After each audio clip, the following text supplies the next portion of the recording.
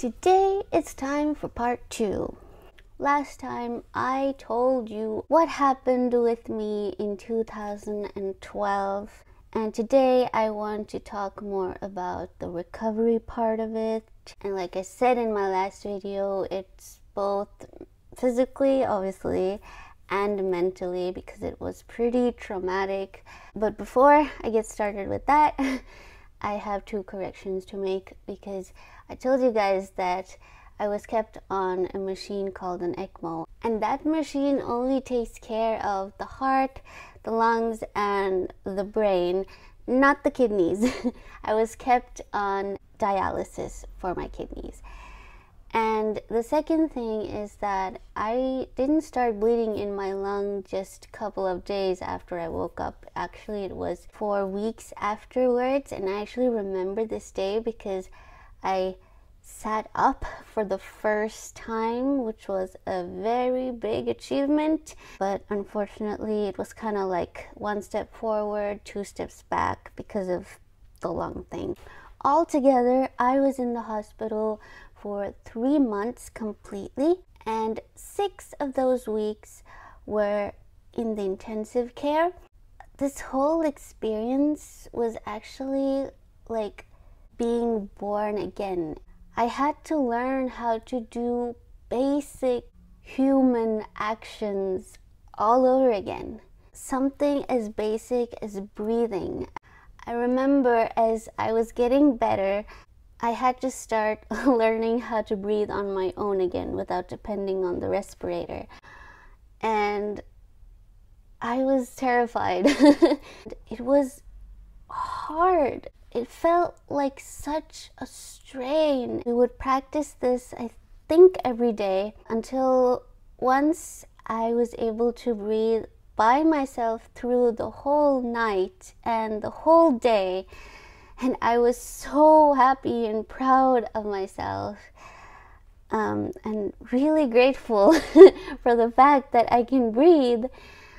And then I had to learn how to use my voice again, because I hadn't been able to speak or use my voice in like so long. And I remember the first time I was trying to make some noise with my voice, it was like this beeping sound, and my voice was like so high-pitched and feeble. And I was like, oh my gosh, am I ever going to be able to sing again? But of course, the more I spoke, the stronger and the better it got. And I remember this one nurse in particular used to encourage me to ask for things and use my voice as much as possible. And then I started trying to eat by myself again with my mouth. And that was pretty amazing, to be able to eat on your own again and taste and smell and like really enjoy the food. And I remember telling my father that he was supposed to make my favorite broccoli curry with rice. And I cherished those 4 or 5 bites I was actually able to get down.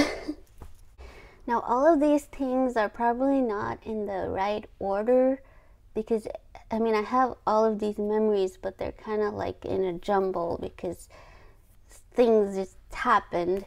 But I also remember the first time I was actually able to like bend forward so that I could put on my night shirt.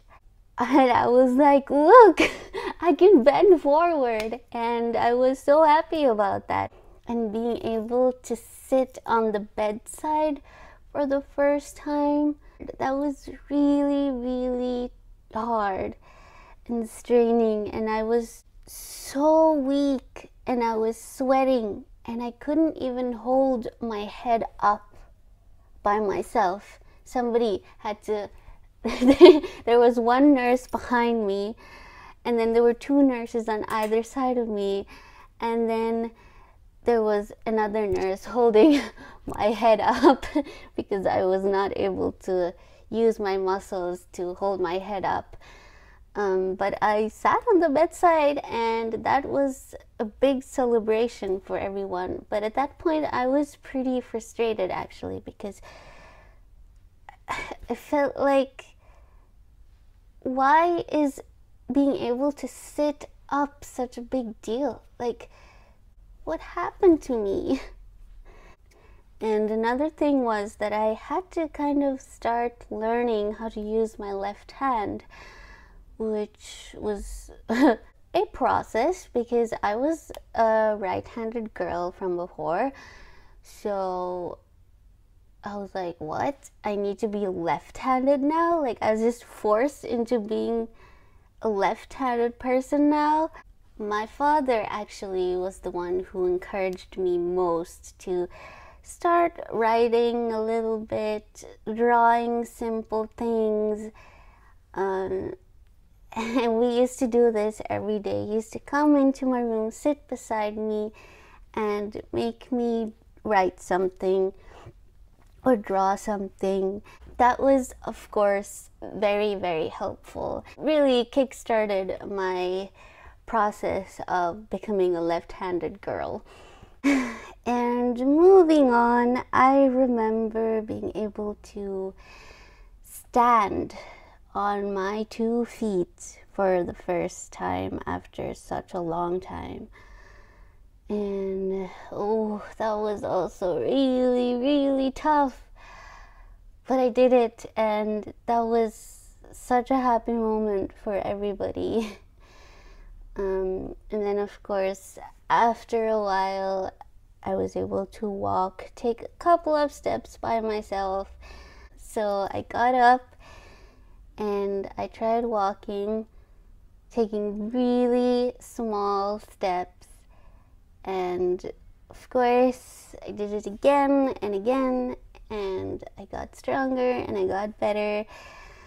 And it was a long process. All of these things were very tough, and it was all a huge process. But it was pretty amazing once I was actually able to do these things again. And I really learned to appreciate the smallest things that I'm able to do. Things that we normally just take for granted. Now, I've mostly talked about the physical part of it, but I think the emotional and the mental part of it actually hit me the most when I came home. Because mine and my whole family's life was just kept on hold all of these 3 months. And now we had to try to get back into our normal routine and start working again, start going to school again, start doing our normal things again. But so much had changed. A lot of it was really tough, but a lot of it was really amazing too. But anyways, I remember just feeling so frustrated and upset and feeling like such a burden to everybody because I needed to ask for help with everything. I had to learn how to dress myself again, shower again, eat again, with a spoon or with my hand, whatever.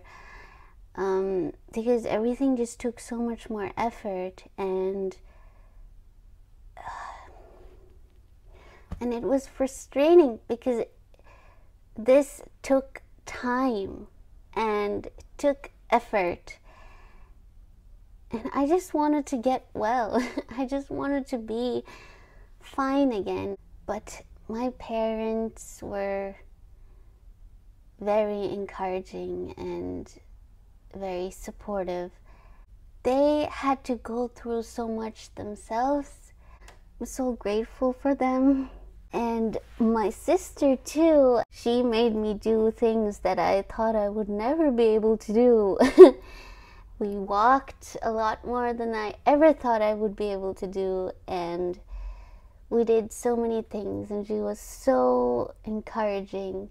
My whole family was so encouraging, and I started learning how to draw again slowly with my left hand, and I got better and better.